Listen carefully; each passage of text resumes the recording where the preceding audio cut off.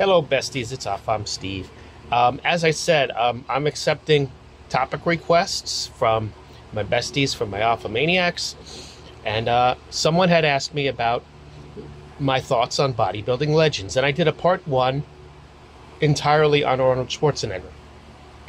Today I'm going to do a part 2, but I'm not going to do it on specific bodybuilders per se, but on specific gyms. Now, the gym that I started out at, well, actually, I didn't start there, but I was there within months of my initial joining. Turns out the gym was in my hometown, much closer than the one I enrolled in, and it was Bev Francis's Gold's Gym. Now, you might actually know this gym because if you like bodybuilding, if you watch any documentaries about any professional bodybuilder, either a few scenes will take place in that gym, or you'll see them wearing the Gold's Gym Syosset, New York shirt. By the way, it has since changed to a Powerhouse, long after I left. But so now on the more updated documentaries, it says Bev Francis's Powerhouse as opposed to Gold's Gym.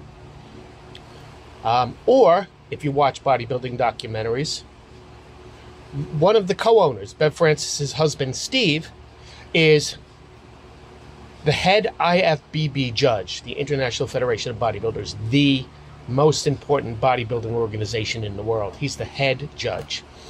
And a lot of people consult him, a lot of bodybuilders, before they decide whether they're going to enter an event or not. So he plays a big role in these documentaries.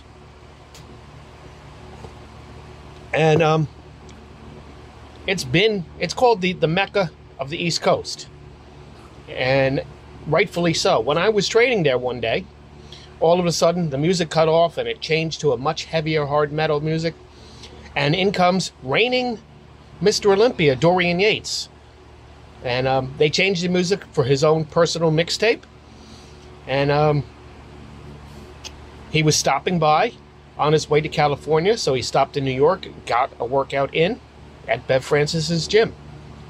Not many gyms in the United States can say that Dorian Yates trained there. So that shows you the respect that this gym had. Also, I never spoke to him, I'm not going to lie to you, but on more than one occasion I've seen Kevin Leroney there.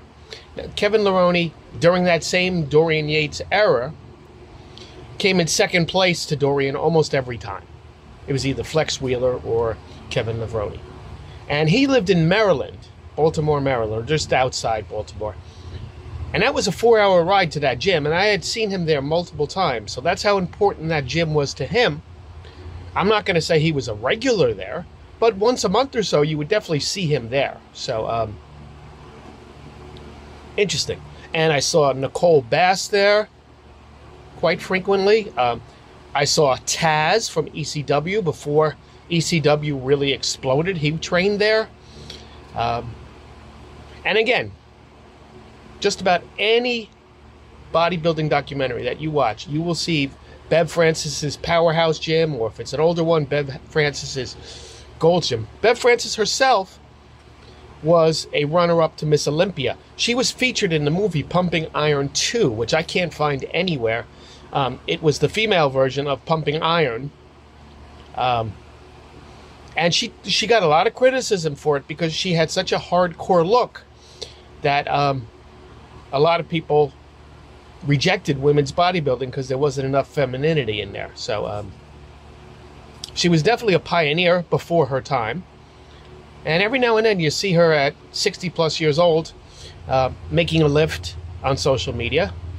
So that's the first gym in my life, the first important gym. Next episode, I'll talk about Gold's Gym, Venice Beach, the most famous gym in the world.